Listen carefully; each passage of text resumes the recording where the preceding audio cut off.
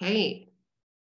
Okay, folks. So I see we've got a couple people have joined us already this evening. As you are joining us, I want to let you know we are hosting tonight Adam Laningham. He is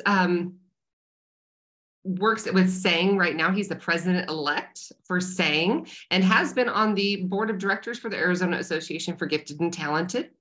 Also a founding member of Callisto, which is a support group, group supporting gifted foster youth, and has been an advisor for CogAT Riverside Insights. If you are in gifted ed, you know CogAT. So we are excited to have him tonight to talk to us about trauma and giftedness.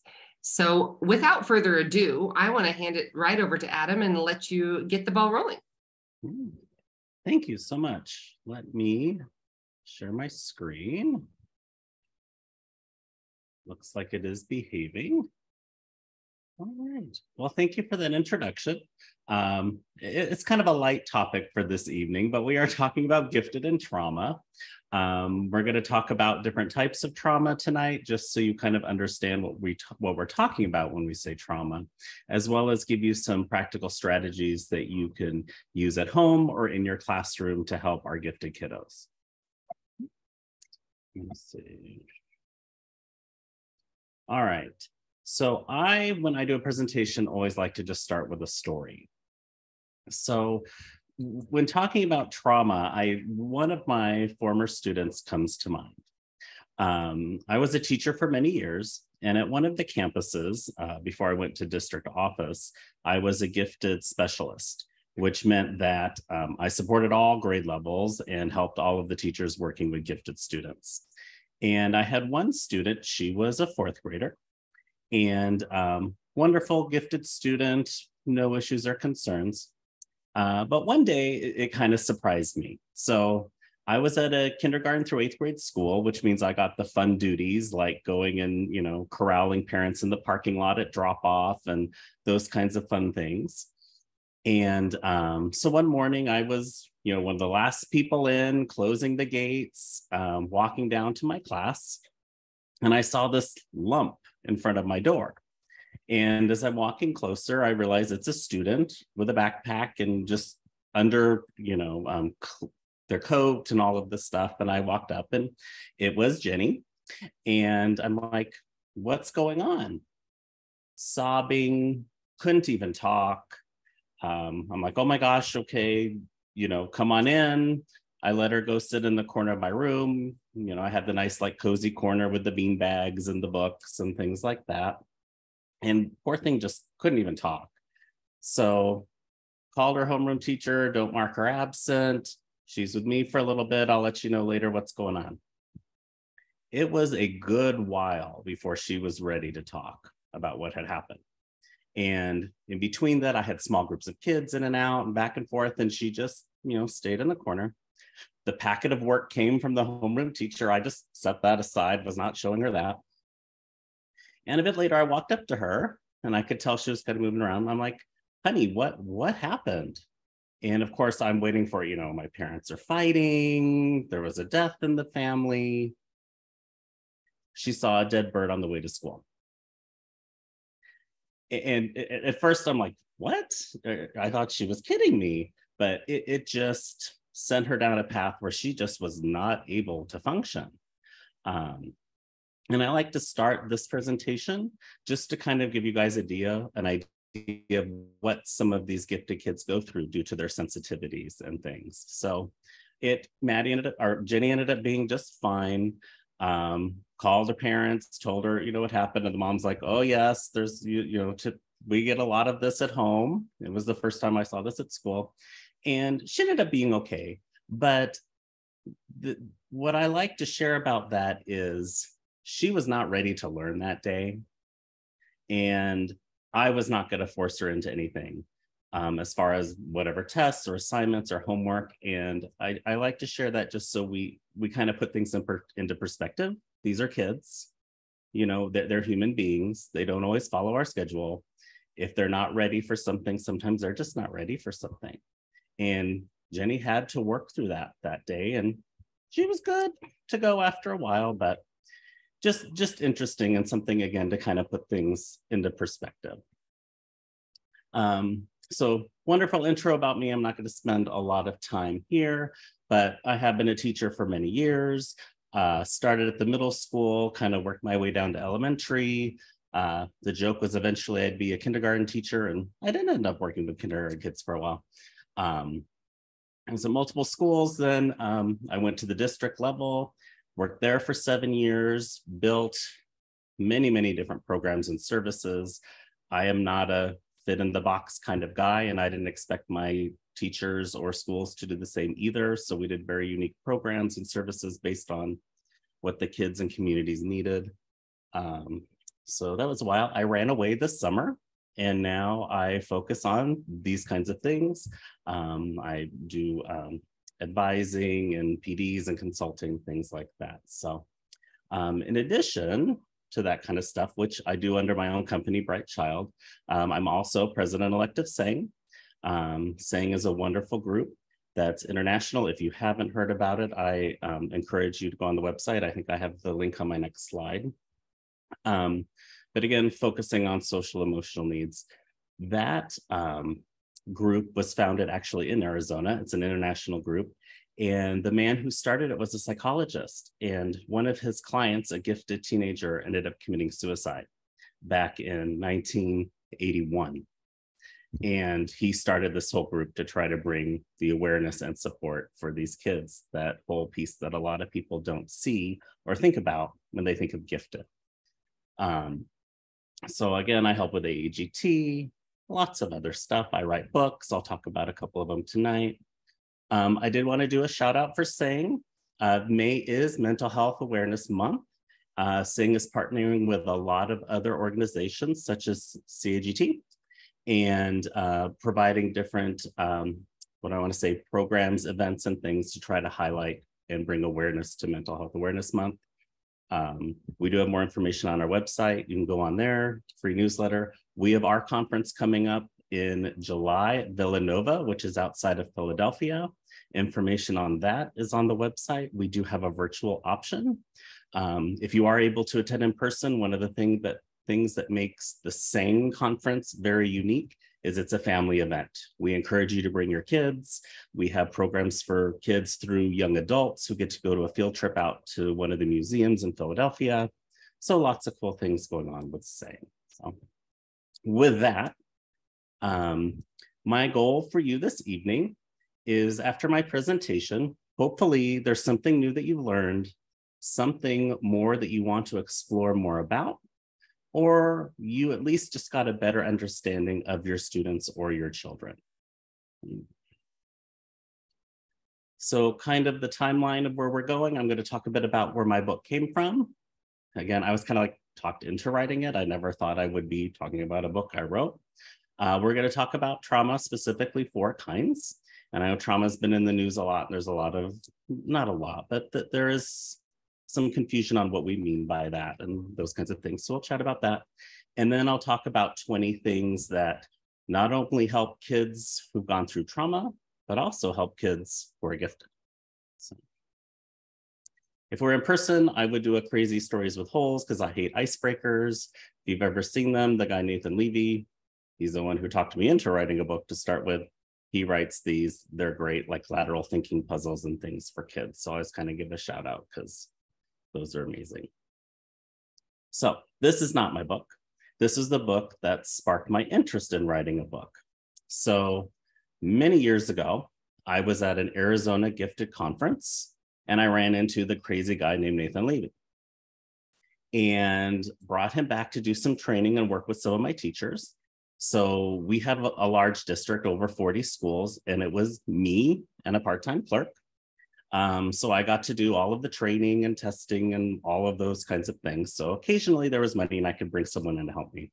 So I brought Nathan in and he was helping doing trainings, and he sat in and watched me do trainings. And he's like, you need to do this. You need to write a book. You need to do this. I'm like, no. Well, over the next couple of years, he harassed me via email and phone call and things with different ideas and things that he's come across. Well, one time he sent me the manuscript to this book. And I'm like, why are you sending me a trauma book? And he's like, just read it. Let me know what you think. I'm like, fine, okay. Well, so it's hard for me to sit down and read a whole book at one time, but I did this one. My brain wanders and too many things get in the way, but I actually sat down and read this book all the way through. And two things really stood out to me as someone who manages programs for gifted children. One, the fascinating things that we're learning about the brain and how it works and functions. And we'll talk a bit about that tonight. And then the second one was what they talked about, the different strategies or things that Nathan and Melissa talk about how to help kids who've been through trauma. Those strategies were very similar to what I was already teaching my teachers to support gifted kids, that whole social emotional piece. I still don't know the full connection there. I have some ideas on why that is the case. We'll talk a bit about it. But those things stood out to me, and I'm like, this is fascinating. And we wrote the gifted version of. So starting with trauma tonight, these are the 4 kinds we're going to talk about. We'll spend a little bit more time on some than others. But the first one, secondary trauma, then single event trauma, developmental trauma, and then gifted neglect trauma. And that is an Adam thing. If you see that anywhere else, somebody took it because I kind of coined that phrase. So as we start talking about trauma, ASCD is a great resource. There's links here, but you can Google it, go on their website. There's lots of research coming out about trauma. And what really surprised me was secondary impact trauma is a thing. And I'm like, okay, here's the new thing on trauma. No, they've been studying it for quite some time. And what secondary impact trauma is when someone else has been going through a traumatic experience and those who help them or are with them start getting impacted by that as well. Okay. So if you think of police officers, the things they see doesn't necessarily happen to them necessarily, or paramedics, nurses. Okay, they see a lot of trauma, even though it's not impacted necessarily on specifically, and it can start taking its toll. So when we start talking about kids, this information came out before the pandemic. So I wrote my book in 2019. And this information came out a little after that. But again, before the pandemic, over half of all children in the United States have been through some kind of trauma. Okay, so they're in our classrooms. Depending on where you are, they may be more than half. Okay. What exactly is it? Again, I'm not going to read this to you. But again, it's we as the helpers, the educators, are kind of exposed to these other children's trauma and how it's impacting them. The number one career field with an impact, can anyone guess? Educators. Okay, number one. Okay, kind of makes sense to me. I know years ago I got some people were trying to talk me into being a school counselor, and I'm like, there's no way I won't be able to sleep in. I just know myself. So I bring this up to kind of help you guys understand, yes, it's out there. We need to, as professionals, do what's best for kids, but also be mindful of taking care of ourselves. So again, I'm not going to read everything on these slides, but ASCD is a great resource. We talked a bit about that. And again, a lot of it, the first step is being aware of it. Okay. And then making sure that you are doing things to kind of have balance in your life, make sure work stays at work. And I was the first person to be guilty of that, taking work home on over the weekends, going to school in the dark, coming home in the dark. But again, just take a minute to take some time for you guys, walk your pets, doodle, do art, exercise.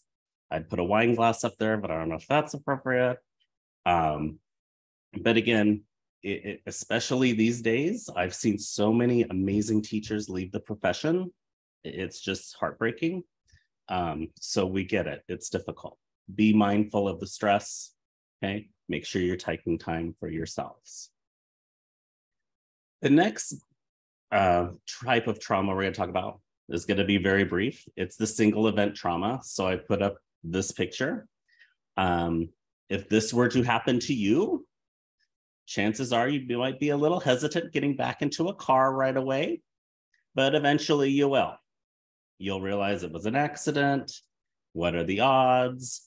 Generally, we're okay. Most people can go through an accident. They're able to still function, be okay. That's not a focus tonight. One of the main focuses tonight is the developmental trauma. And this is trauma that happens over a period of time, okay? So emotional trauma, high poverty, racism, sexual abuse. You can add lots of things here that aren't even here. I would argue twice exceptionalism. Having a kid who's truly twice exceptional go through the school system can be incredibly traumatic.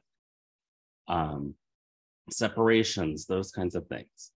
And what's interesting is we are seeing this happens, and it does impact the brain. We'll talk a bit about that. But we still don't know how two people can go through the same trauma and one pretty much be good and the other really struggle with it for years, if not the rest of their life. Things can happen to twins, and it's the same kind of thing. We're also starting to see separation at birth.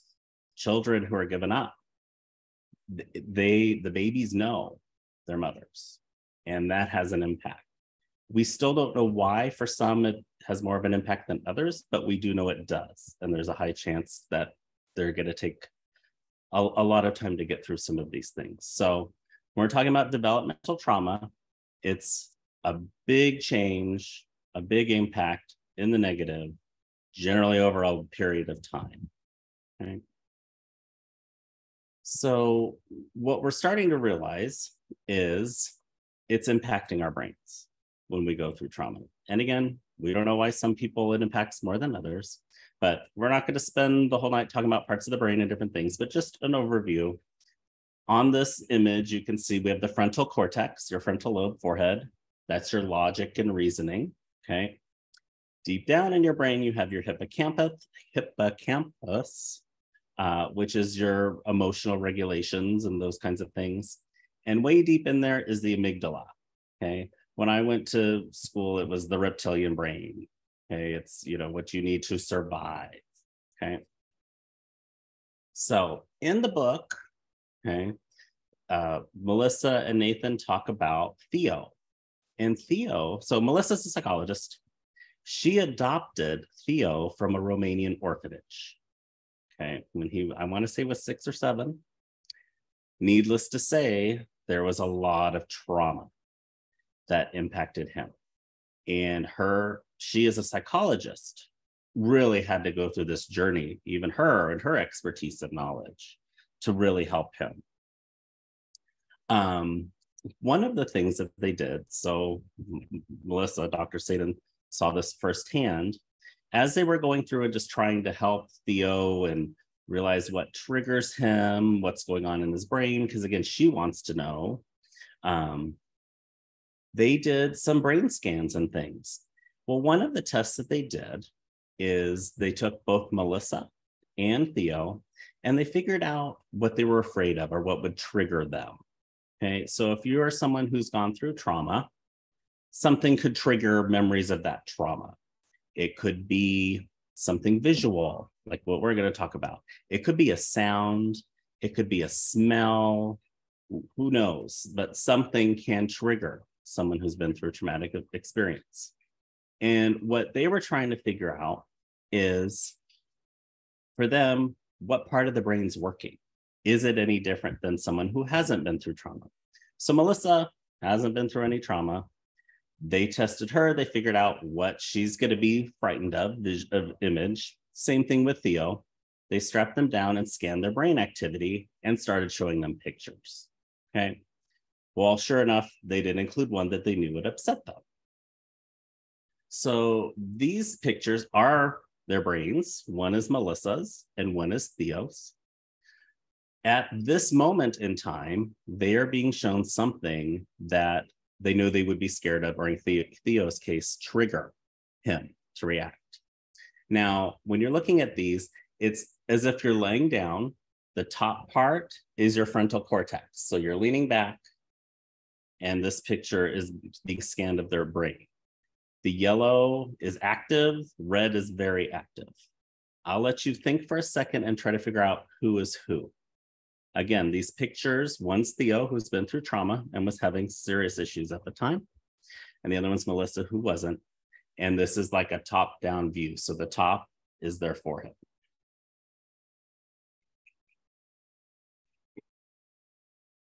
So if we were in person, I like to see who thinks what, and usually I get about a 50-50.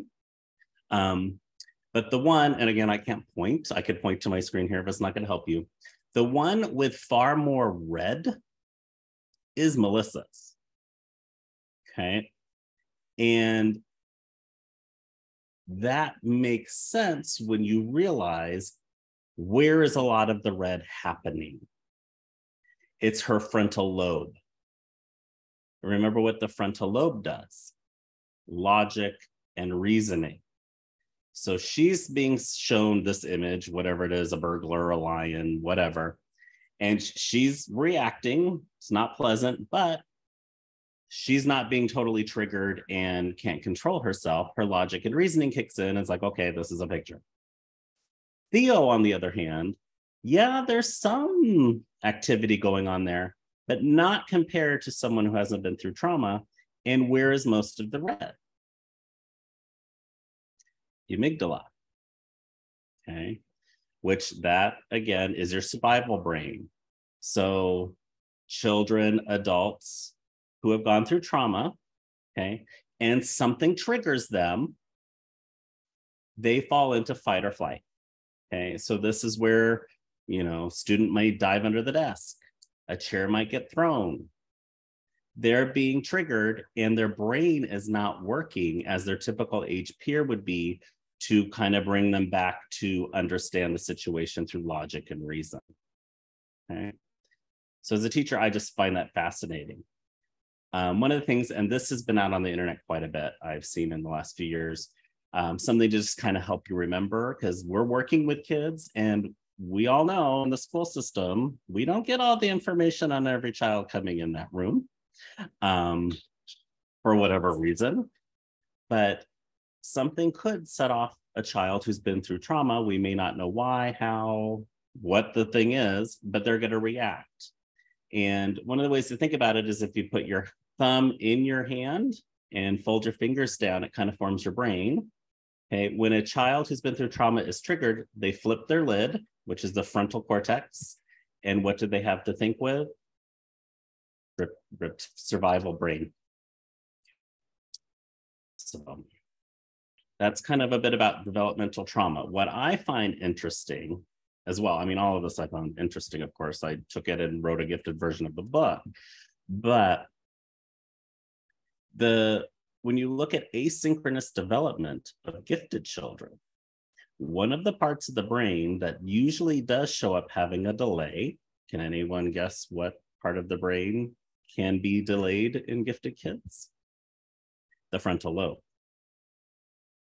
Okay, so gifted children, we've learned, we all knew their brain was a little different, but our technology is helping us now. Their brain is developing different parts at different rates when compared to their typical age peers.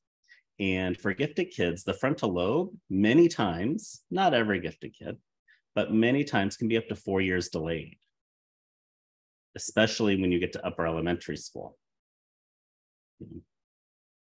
Maybe part of the reason why I liked teaching middle school. They're fun. So again, just the overview, frontal cortex, important. Okay.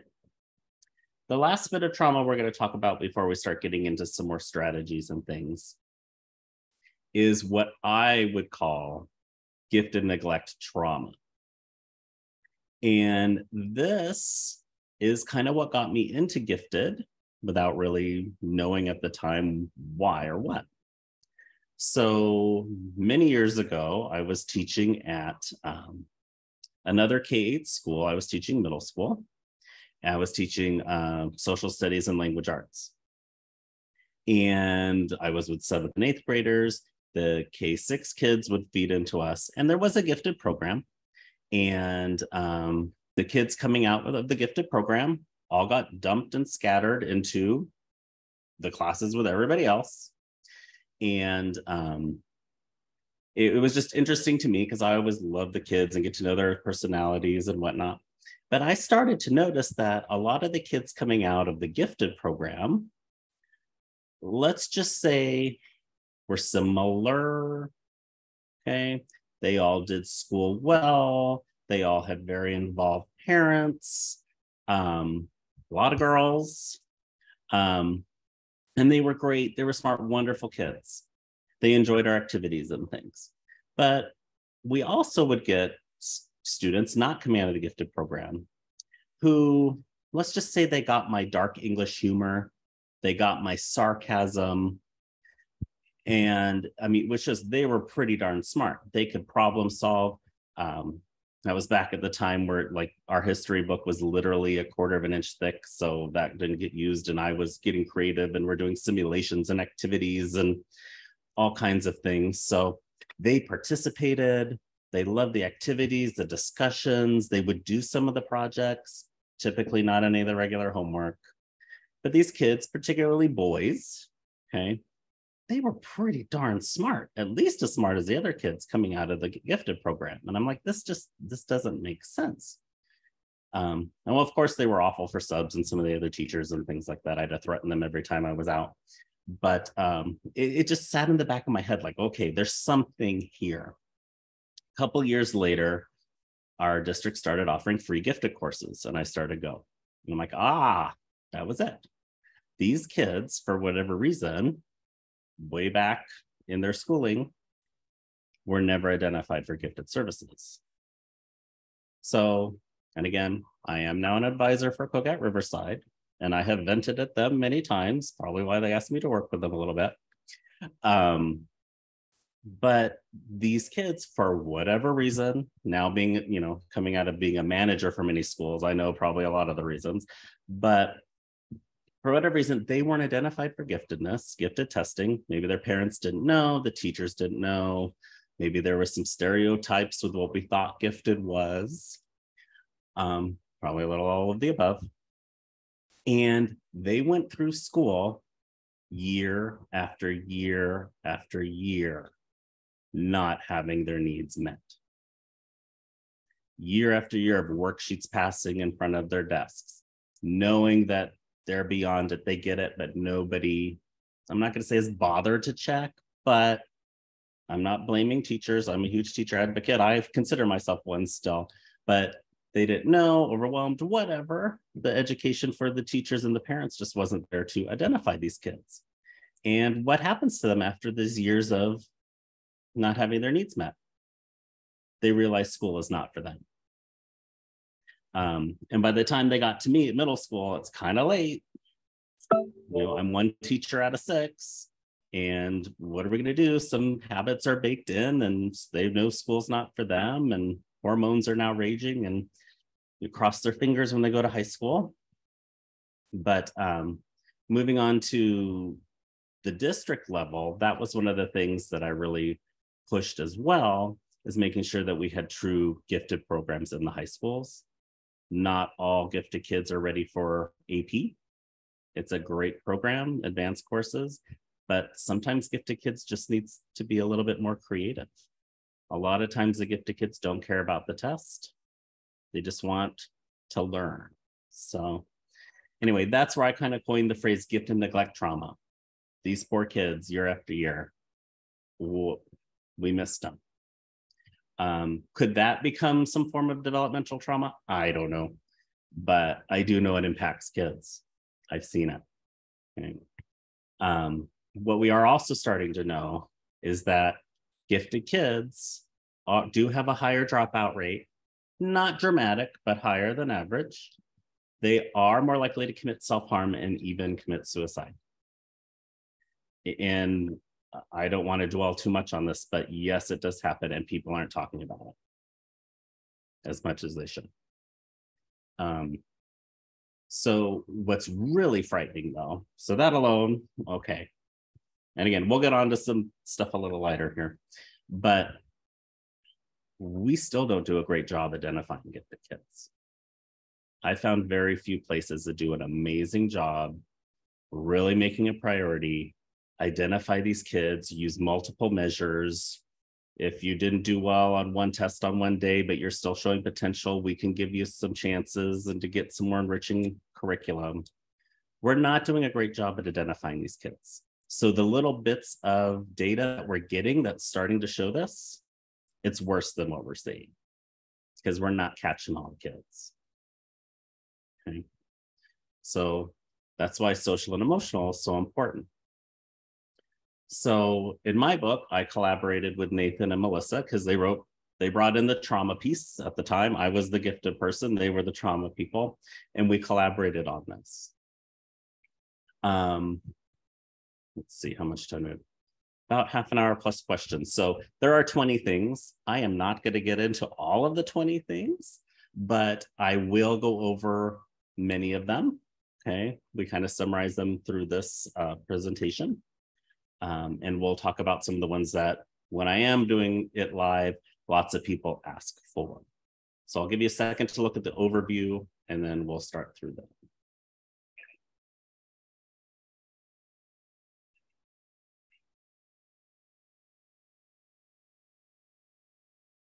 And if we get to the questions and you want me to come back and talk about one, for sure, we can. And I'll go through fairly quickly so we have time. So 1 and 2, I do like to talk about the first one a lot. So please don't use the G word with me. And by that, we mean gifted. Okay. So we can bring in a bunch of gifted gurus, have a discussion, and probably have a pretty hard time narrowing down and having a full agreement on what giftedness is. Are we talking academics? Can we include talents? Those kinds of things are pretty like what do I want to say? The experts tend to talk about. What about teachers who don't have gifted endorsements and fully understand gifted? What about parents who they're just hearing gifted for the first time? What does that mean? Okay, well, then we're using that with the kids. So the adults could probably have some different disagreements over it. The parents may or may not know about it. They might have some preconceptions because a lot of the gifted parents still that I hear out there think that means good at school. Okay, not necessarily. So the term gifted, I understand we need the term gifted, and that kind of falls into the labeling. We need to label these kids in order to get funding. Back when I was a district manager, it all meant staffing. But when we start using the word gifted, we have to be very careful and really define what it means, because there's a lot of misconceptions about it, especially for a child who now just gets, boom, you're labeled gifted. What does that mean? Does that mean school should be easy? Does that mean I should be good at everything? No, you can be gifted in one area. Imagine these twice exceptional kids who have a serious deficit in one area and are gifted in one. So we really need to think about it. If we're going to use the term gifted, that comes with a whole bunch of education that the adults not only have to learn about, but that the kids do too. I found a few schools that really do a good job of it, but they spend a lot of time on it, that education piece of what it is. And I mean, it comes down simply to, I was always the one doing the testing, whether it be the district level or school level. And it was, giving out those, lovely letters. Some were good and some were not. And trying to talk to kids about gifted testing. This is just to see how your brain works and make sure that you go into a class next year that best fits with how your brain works. Let's not think about a label. So if you're going to use the G word, please back it up with education. Don't just assume your children or students know, because a lot don't. Okay. And I kind of touched a little bit on the labeling. Just because we label it now gifted, things happen. Well, not necessarily. So, let's see. I'll jump to number 4. This, it still pops up, and It really bothers me. So a lot of parent or teachers think, okay, this kid gets through all of the work quickly. Now they can help me pass out papers, help me organize, help me run, you know, errands. And hopefully we're past letting kids grade other kids' work. I think that was more when I was in school. But that's all fine and good. I think as part of a classroom environment, when you're trying to make sure that the kids are included and have responsibilities, that we do have these kinds of tasks that kids get to share and rotate around. Every child should get to be the paper passer for that week, or be, as we called it when I had a classroom, the teacher's aide for the week. You get to do all the special things and help out. But for one kiddo to get to do it all the time just because they get through their work quickly, how much learning knowledge is being lost day after day, week after week by the end of the year? Okay. Probably quite a bit. And one of my big emphasis were, kids come to school and expect a full day of learning, regardless of whatever level they're at. So if the child's ready to move quickly through material, they should be able to do that. If a child knows this information but can go more in depth on a different aspect on it, that is great and what they should be doing. If a child needs to be retaught or remediated, that's what we should be doing. But being just the teacher's aide, it's good for every kid to experience, but not one child all the time. That's probably weeks of learning lost by the end of the year. So just think about it. Let's see. I'll talk a bit about 5. I do a whole presentation. This one always comes up and it makes sense. Writing is sometimes hard for me. I have a whole presentation. I'll probably do a book on it one of these days. But when you think about it, it makes sense that a lot of gifted kids will struggle with writing. So we like to put gifted kids in a box. It's really hard to do that. They don't all fit into a box. But many gifted kids struggle with writing. Many are gifted at writing, but a lot of kids struggle. And this I hear from parents and teachers consistently, and I would say fought with when I was a teacher. When you think about their brain, it makes sense. If their brain is developing asynchronously, different parts are developing at different times. Frontal lobe may be coming in line a little late.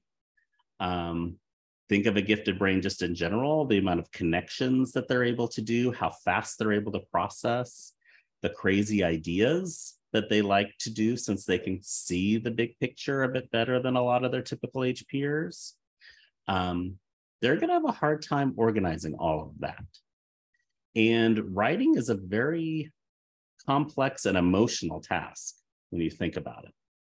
So we're asking a child to take everything going on, direct it onto a piece of paper.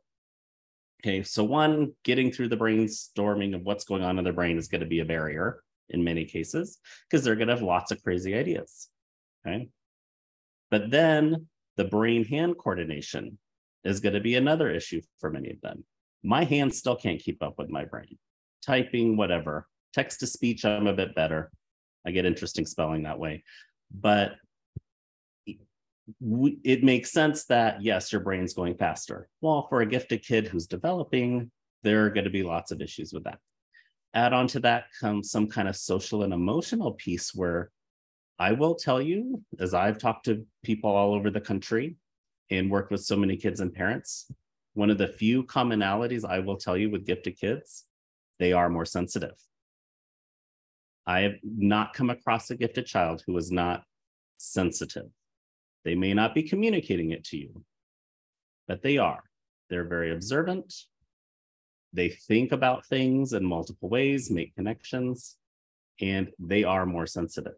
So when they now have to go through this process, organizing their brain, writing it down, then they're going to get judged on it. A lot of them shut down and will not contribute to writing. So some things real quick that help. I always had my kids have the spiral notebooks. I bought tons of those at the beginning of the year, 10 for $1 at Target or whatever. I had stacks and stacks and stacks. And they were just their brain dump journals. Write down your thoughts, clear your head. If this is your writing topic, which I always did weird, crazy, interesting writing topics, to kind of tempt them into writing. Then it was a lot of time spent on the brainstorming and clearing it all out. Then going through and picking the pieces that make sense, get the crazy ideas out of the way. Okay? And they would just go through these spiral notebooks. But it really helped that brainstorming piece. Another thing that really helped with, and again, we're going to talk about sometimes typing helps. Sometimes it's more of a hindrance because I think it's more fun. Typing, if you think that's going to be a solution, they need to spend time and practice typing.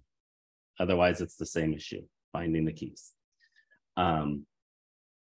Another thing was when was I teaching 5th grade at the time, and I taught a group of gifted with other teachers and things. And we did writing assignments and we graded them with the students every week.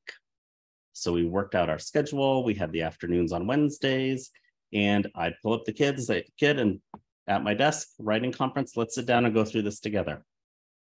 At first, they were terrified, but actually sitting down and seeing it with the person who's reading it and not seeing any weird judgment, but the kids would find the mistakes before I would half the time and correct them. And that's good. That's part of the process. By the end of the year, that was the biggest thing the parents and kids both said they learned so much is that's hard for a teacher to do, but do we need to do big, long writing assignments every single week? No, pick and choose. If a kid is struggling, make it shorter. Focus on the important parts. But sitting down and giving that meaningful feedback where it's not just turned into a bin and comes back with red marks and what am I supposed to do with it? I think even us as adults would hate to do a lesson plan, turn it into a principle and have it come back with red all over it. So again, just think through that. All right, I need to speed this up, don't I? Let's go to the next one. Just because I'm smart does not mean I'm organized. Frontal lobe, asynchronous development. Sometimes I just know things. Yes, sometimes the child just knows how to solve that math problem. They soaked it up somewhere and they can't piece it together to give it back to you, but they did. These gifted kiddos, especially the younger ones, they're like little sponges. They're soaking up things all the time. Don't fight with them over a math problem. That doesn't mean they're exempt from ever doing work and showing work, but sometimes they do just know it. Let's see. Sometimes, or I still need to acquire basic knowledge. Absolutely. They still need to learn multiplication tables. My students still learned all 50 states, capitals, and countries. Drove me crazy. You need to know where China is. I'm sorry. That's you're learning. Okay, basic knowledge. You still need it. Now you can probably memorize it more quickly and we can get through it faster, but you still got to do it. Let's see.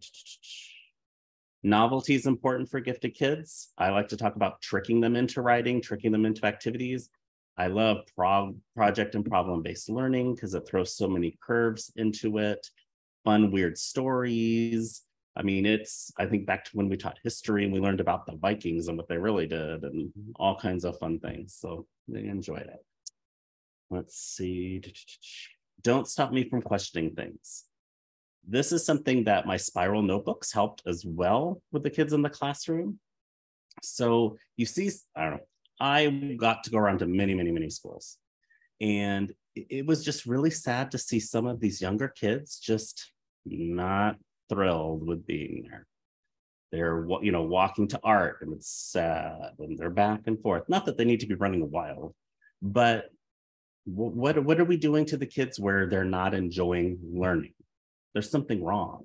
The teacher's probably not enjoying teaching, I would argue. But gifted kids, like I said, are like sponges when they're young, okay? They have questions. Honor their questions.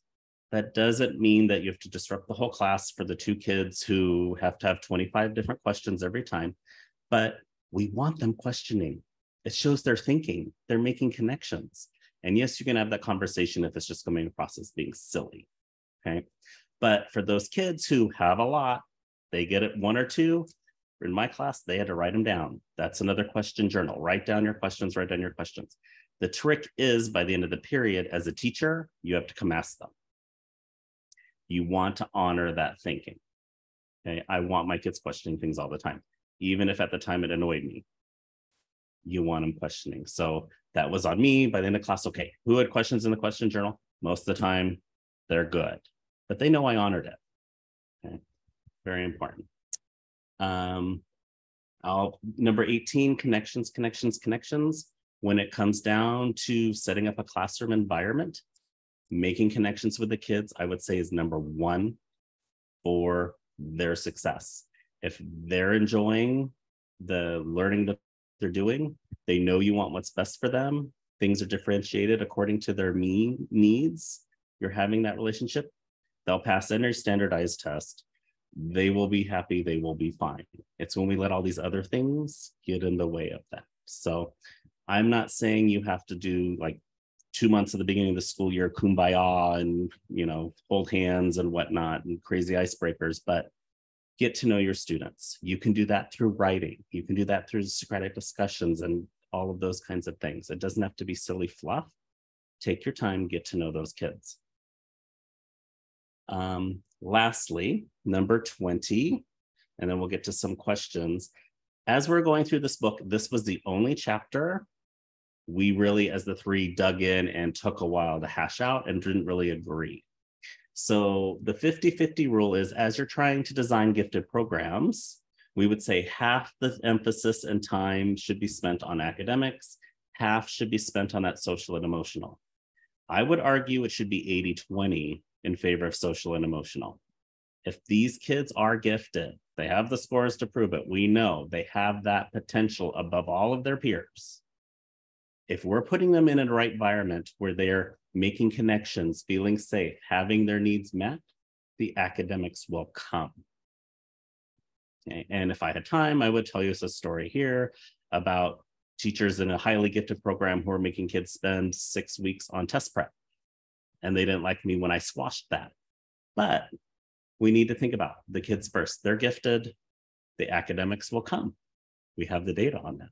So just some quick tips. If your kid's struggling, easy things, who cares where they're seated?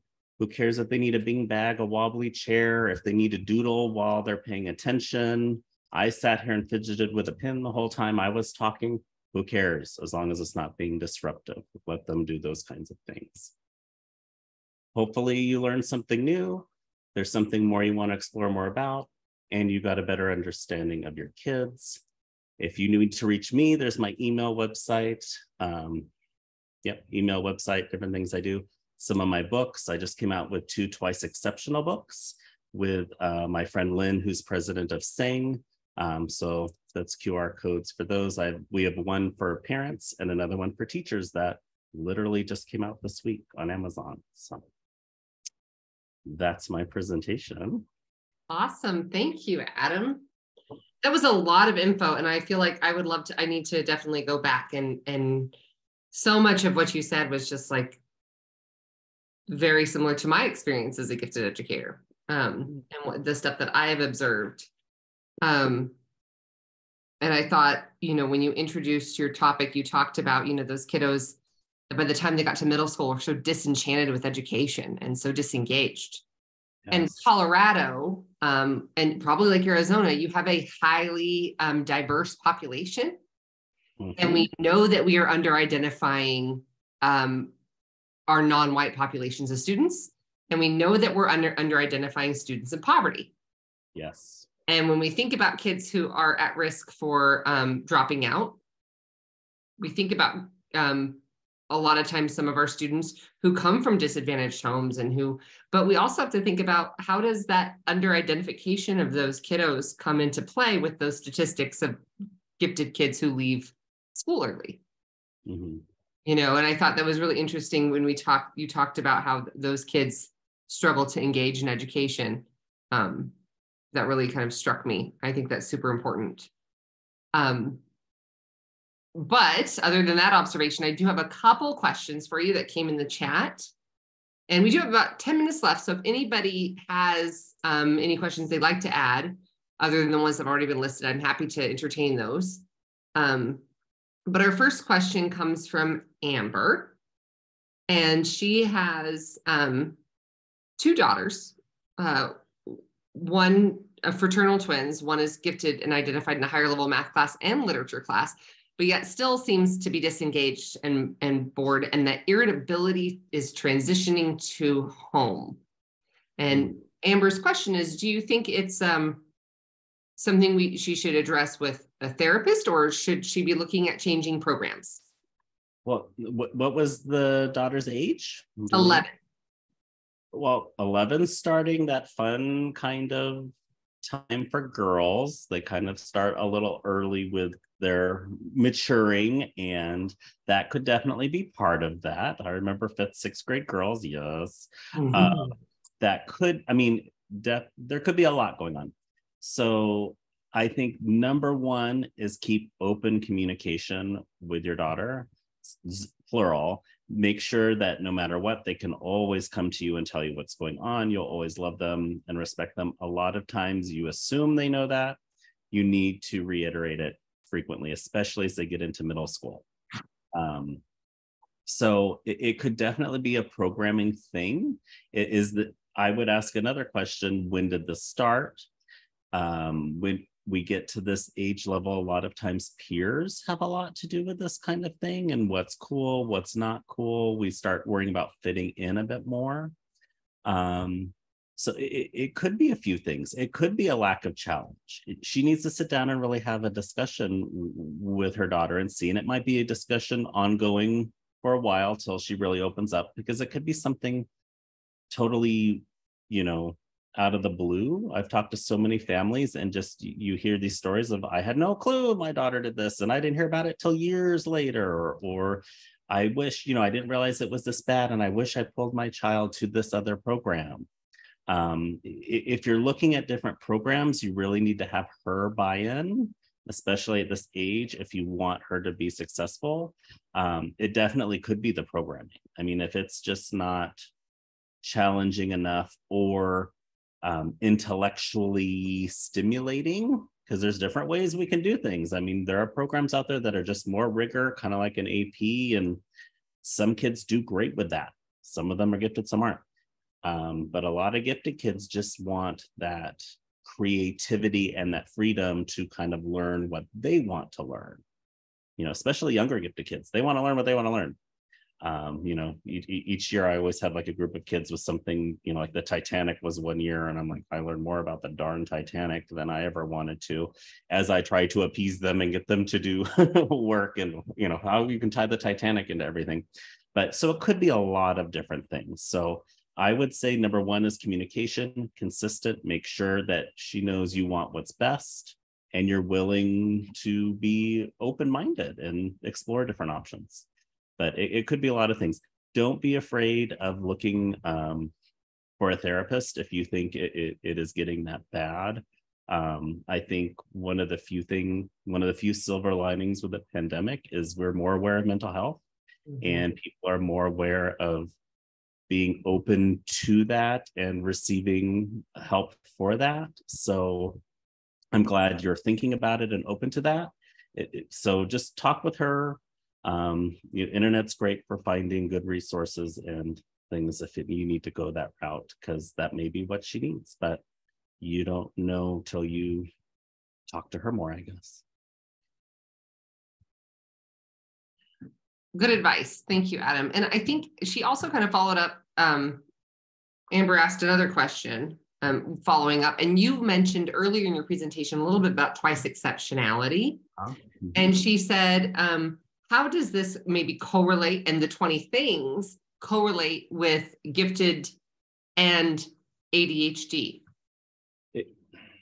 The twice exceptionalism for sure is, I don't know, I tend to go where I feel like I'm most in need, where I can advocate.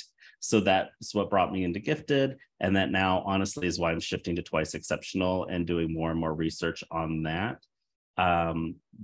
What these kids have to go through when there's, I won't say those are extremes, but you're dealing with both ends of the spectrum. It's really hard for them in the system to have those needs met. So one of the things I practiced when I was in my district, and we talk about in our series of books now, is we always lead with strength. So they are gifted first. Even within a large district, gifted services came first, special ed came alongside and helped and supported, but we never took a kid out of their area of, what do I want to say, their gift or their area that they're good at, they enjoy, to spend more time focusing on something that they struggle with. That's just not a good recipe for motivating children to stay engaged in the school system. So this all factors in. A lot of it, again, comes down to that communication, getting to know your kids, being open. I mean, if they're really, I don't know if I'm being too general, but if they're really struggling in that particular area still and aren't getting their needs met, that's a conversation. At least with special ed services, you have paths, you have documents, you have things you can go to for help. But twice exceptional, it's going to be a lot of learning of how to understand everybody's different. Some things are going to be easier, some things are going to be more difficult. And that's the same with everyone to a certain degree. So I think did I answer that? Yes, you did. You did. You did. Let's see, I've got one more thing just popped up in here. It's a little bit long, so it's going to take me a second to read it.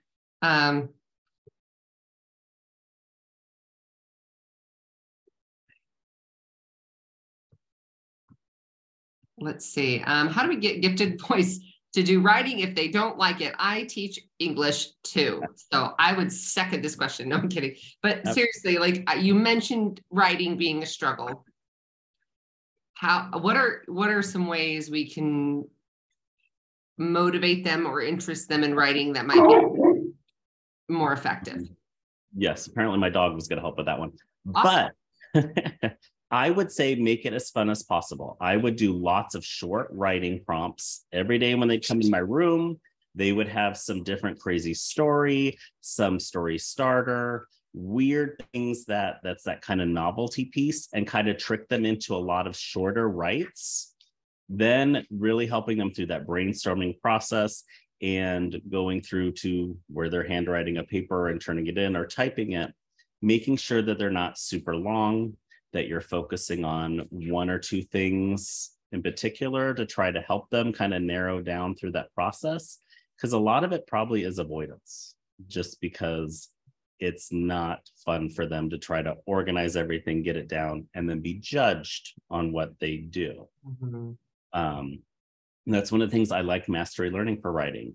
Like even with my books, I'm always finding typos and edits and things I want to change or add. Even when it's out there, they need to realize the final draft is not the final draft either. And that's just where we can talk through things and support them through their thoughts. But yeah, I would say trick them into fun writing assignments, get them writing them all the time, and try to get other teachers to do it in different subject areas and not nitpick them on all of them. They're just, writing starts becoming more of a flow. The more they write, the easier it'll be for that brain-hand coordination, that kind of thing. And I would say that's what's been successful for me as well. I feel like I've gotten the most engaged and hilarious writing responses with visual prompts and cues. Yeah, that like leave options open for them to interpret, and then being told, hey, tell me about this setting in the most descriptive way possible, or tell me about what dialogue's happening here. I had just people sitting at a meeting one time and I said, what's the dialogue? And you could not imagine what these high school boys wrote about this business meeting turning into. Somebody got fired. It was, and they were so into it that they wanted to act out the scene in front of class. And you let them, I hope. Oh, absolutely. Absolutely. One thing, I'll throw in one thing. If you haven't seen it, it's been around a while, the book, The Mysteries of Harris Burdick. If you haven't seen it, it's amazing. It's black and white. You can make copies of it on the machine. I don't know if you're allowed to, but I did.